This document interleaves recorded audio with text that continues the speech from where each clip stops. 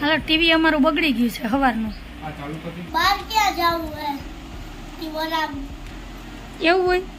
હા. મસ્કા લાગે ને એટલે સમજી જવાનું કે કઈક ડિમાન્ડ હોય. બોલો બોલો, આ સાંભળીને તો આમ અરે દિલ ખુશ થઈ ગયું.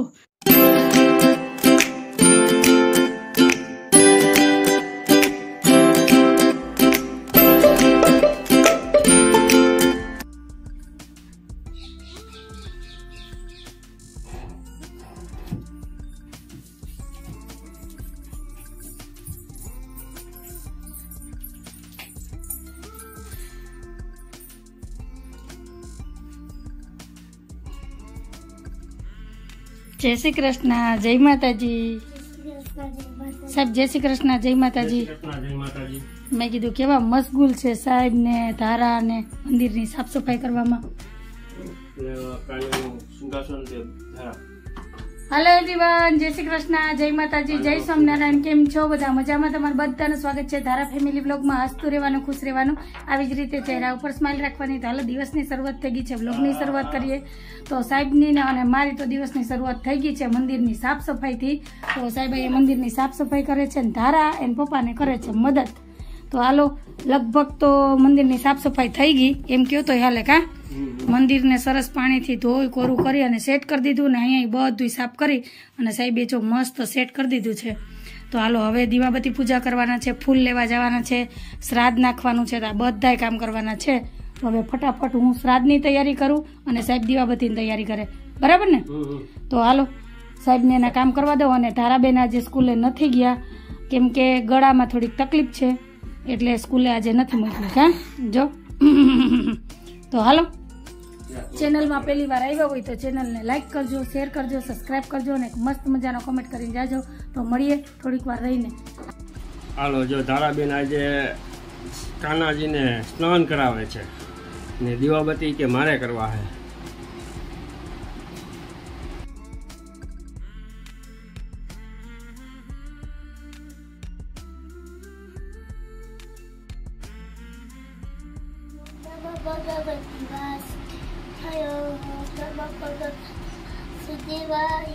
વાસુદેવાય હરે વાસુદેવાય.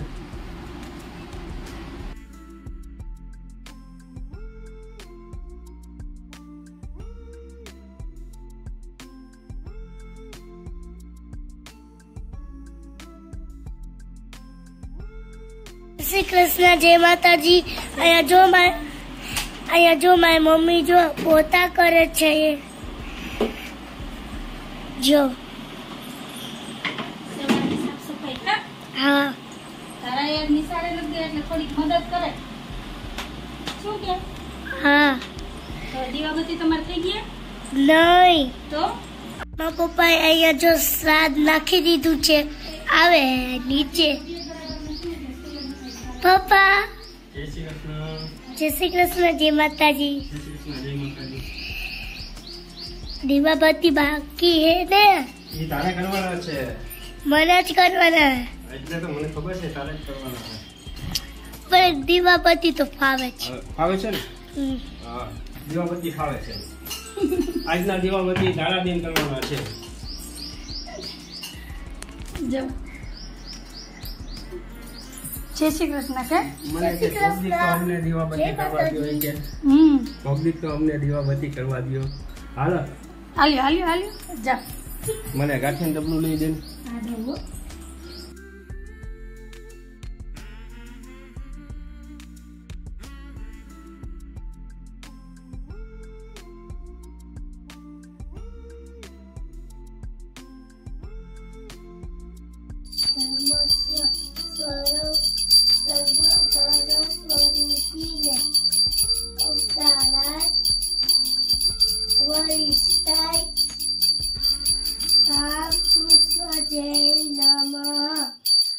એ પ્રભુ મને સારી બુદ્ધિ રાખ્યો. અમે તમને લાખો વાર વંદન કરીએ છીએ.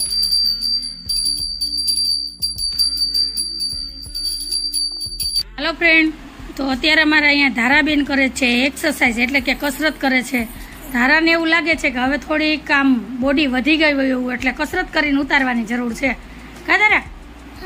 દીવાબત્તી પૂજા કરી લીધા, નાહી લીધું ને પછી કસરતની યાદ આવી. બોલો, તમે આવી રીતના એક્સરસાઇઝ કરો કે તો? ઓહો, ફાઇનલ 3 દીમાં તો ઉતરી જ જવાનું છે બોડી. 50 કિલો વજન થઈ ગયો. કા? જેને કસરત કરવાની છે, જેને એક્સરસાઇઝ કરવાની છે, એ નથી કરતું. જો પોતાની ભૂલ કબૂલી લીધી. દારા એટલે જ કહું કે સીધા કાન પકડીને બેસી ગયા કે મારું જ નામ લેવાની છે, ખબર જ છે. બરાબર ને? હજી અત્યારમાં હાલે જો પ્રસાદી. દારા શું કે? દારા શું કેવાય? પેટ કે? હા તો પણ હવે બેન કોણ સમજાવે? હું તો કેદી નહીં કહું. હા જો 9:15 ટાઈમ થઈ ગયો છે, હજી ચા પાણી નાસ્તો કરવાનો બાકી છે. આજે મંદિરની સાફ સફાઈ કરવામાં સાહેબે 6:30 વાગ્યાનો ટાઈમ લીધો તો 6 વાગ્યાનો. ઓહો, એટલે ધારા તમને જો આમ પ્રોપર બતાવે કે આ દડો ને આ મારા પપ્પાનું પેટ. એ તો ખબર જ હોય ને અંદાજ કેમ થી. ક્યાં ધારા? તો હાલો. જય શ્રી કૃષ્ણ, જય માતાજી. બેન ક્યાં ખોવાઈ ગયા તા? કઈ નહીં, એટલે આજ નથી ભણવાનું.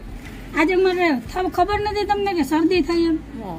તો મને ગરું બરે હું કરશું તો જો એમ થાય. નીમબેન બેટા જય શ્રી કૃષ્ણ. અમારા વારવા વાળા બેન છે. હા હાલો. અત્યારની સિઝનમાં ખારી નથી આવતી. એ સીઝન કહેવાય. શિયાળો, ઠંડીની સીઝન. ઠંડીની સીઝનમાં ખારી ખાવાનું હોય. કેવું મોઢું તો આમ આમ આમ ચટાકા મારે. મારે ખારી આ ચટુરા સિંહ ની બેન છે, ચટુરી નહીં? હાલો, હજી આપણે ઓલા રૂમ ની સાફ સફાઈ કરવાની છે. ધારાબેન તાર પપ્પાએ ખાલી મંદિર ની સાફ સફાઈ કરી. બસ તને બધું કામ કરવું જોઈએ, બોલાતું નથી. નાકમાં જામ થઈ ગઈ શરદી.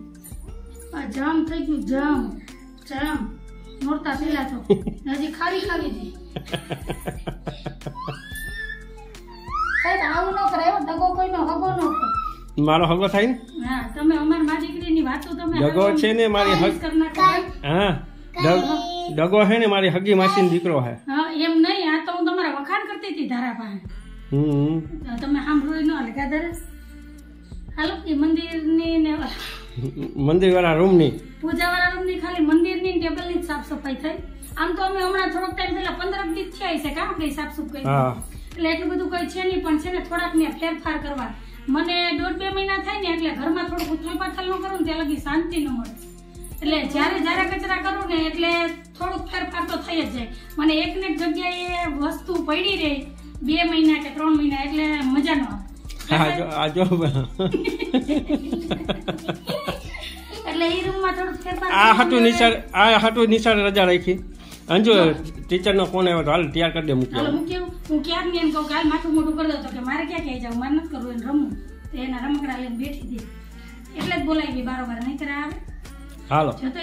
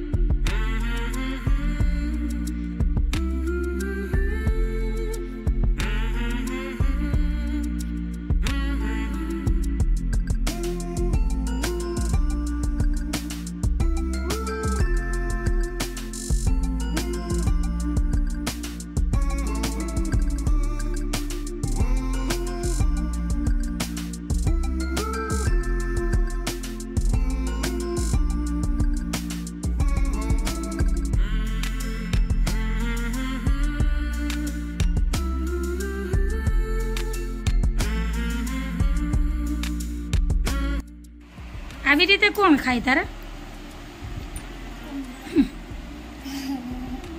પછી તો દાંત કાઢે. તો હાલો ધારાને લઈ તો ધારાને લઈ ગઈ હતી નાનકડી એવી ભૂખ, તો દાળ ભાત કરીને આપી દીધા એને. હજી સાહેબ આવ્યા નથી અને ટાઈમ થયો છે જો 1:25નો.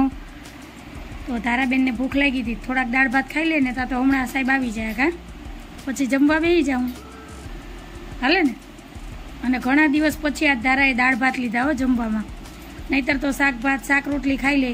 દાળનું કહું ને એટલે એવું મોઢું કરીને બેસી જાય, નથી ખાવી, નથી ભાવતી.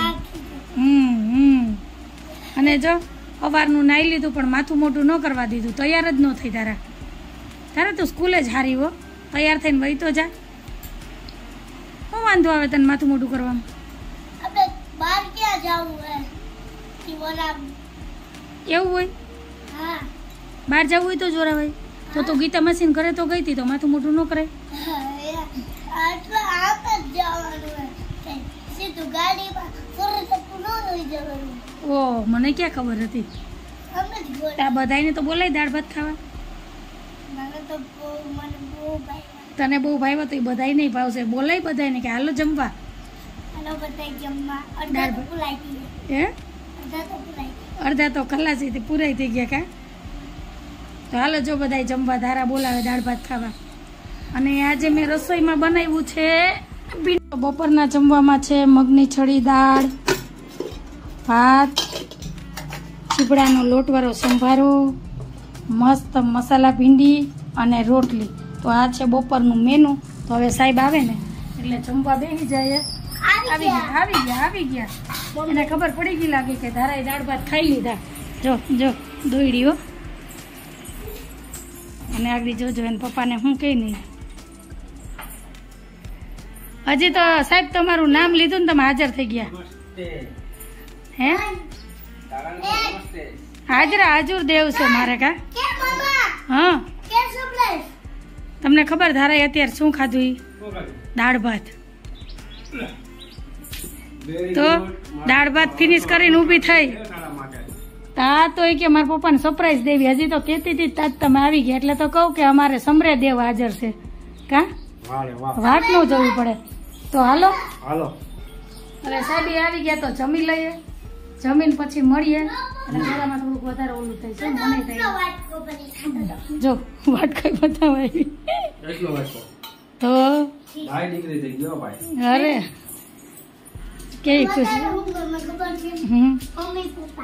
ઓહો મીઠી હો. મસ્કા મારે એટલે કઈક ડિમાન્ડ આવશે. મસ્કા ચાલુ છે.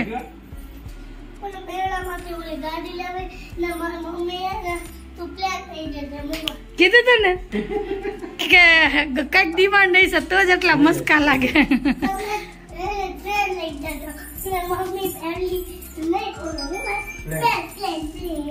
મસ્કા લાગે ને એટલે સમજી જવાનું કે કઈક ડિમાન્ડ હોય.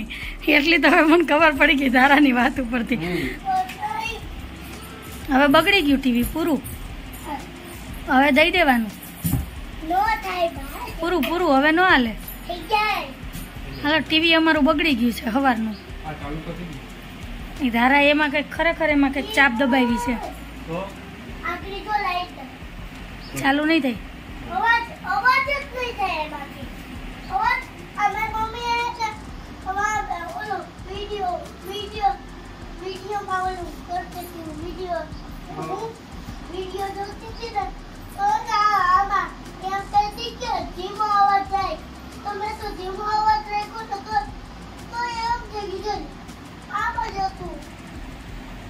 આ તો ચાલુ થઈ ગયું. પણ એ કોઈ ભાષામાં સમજે. ઉપર ડીશમાંથી લાઈટ વહી ગઈ હતી, કેમ સમજાવું? થઈ ગઈ ને ચાલુ. ટીવી ચાલુ નથી થતી, ટીવી ચાલુ તો ધારાનું થઈ ગયું પોપટ.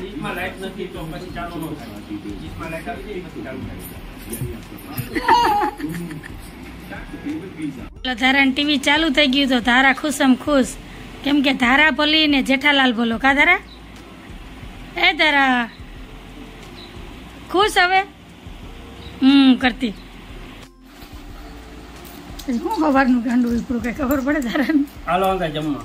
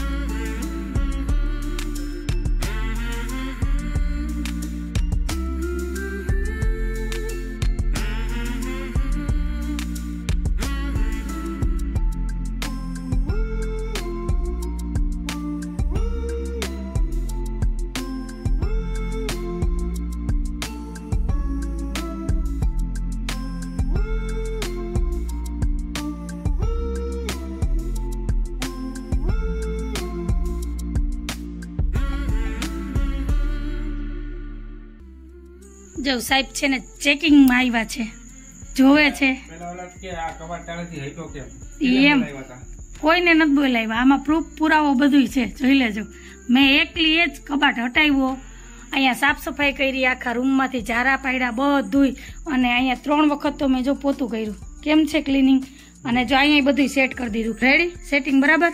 અને દિવાલથી છે ને ઘણો કબાટ આ બાજુ રાખ્યો, કેમ કે હજી ભેજવાળી દિવાલ છે, હજી ભેજવાળી છે. જે ઓલું પ્લાસ્ટિક રાખ્યું હતું ને ટાંકી ઉપર, એમાં હજી પાણીનો ભાગ હતો.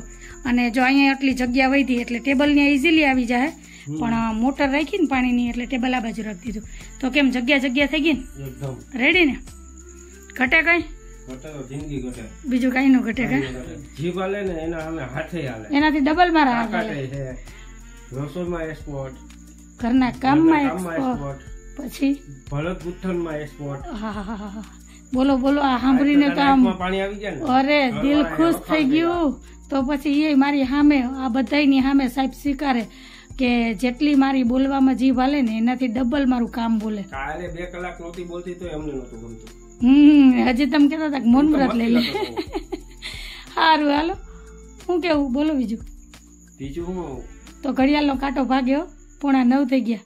8:45 થઈ ગયા. હા, આજ વાત ઉપર તમારું શું કહેવાનું છે એ તમારા ફીડબેક ને તમારા કમેન્ટ મને જરૂરથી કહેજો કમેન્ટ બોક્સમાં. તો આજ વાત ઉપર આપણે આજનો વિડીયો એ જ રાખીએ છીએ. તો કેવો લાગ્યો તમને મારો વિડીયો? ગમ્યો હોય તો વિડીયોને લાઈક કરજો, શેર કરજો, સબસ્ક્રાઈબ કરજો, એક મસ્ત મજાનો કમેન્ટ કરી જાજો. તો ફરી પાછી કાલ મળીશ એક નવા વિડીયો સાથે. જય શ્રી કૃષ્ણ, જય માતાજી, આવજો. આ જો સિંહાસન આ બનાવવાનું બનાવવાનું છે, હવે આનું કામ ઉપાડવાનું છે. લાલાજીનું. વાહ, હા, ઠાકોરજીનું બનાવવાનું છે, પણ હવે કયા મુહૂર્ત આવે જાય સામે રાખું ને તો થઈ જાય, બાકી તો નો મારા કાંઈ. ધ્યાનમાં રહીને તો કામ થઈ જાય. સારું હાલો, બાય બાય બાય, જય શ્રી કૃષ્ણ.